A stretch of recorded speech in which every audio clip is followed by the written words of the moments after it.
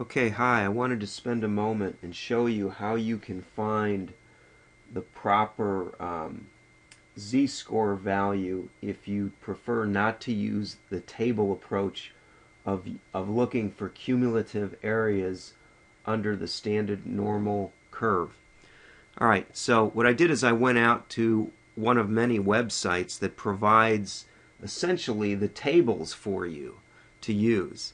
And in this case, I went to this one right here, and you may want to pause the presentation to grab this address, or simply search for, z-score calculator. You'll find a bunch. And there's different ways to use them, but I'm going to slide down quickly and show you the one that I think interests us the most, which is how to calculate z when the probability q is given.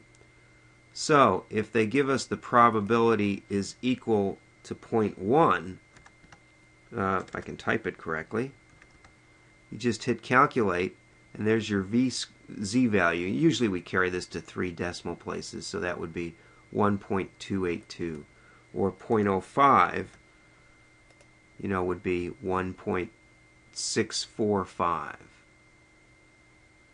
Okay?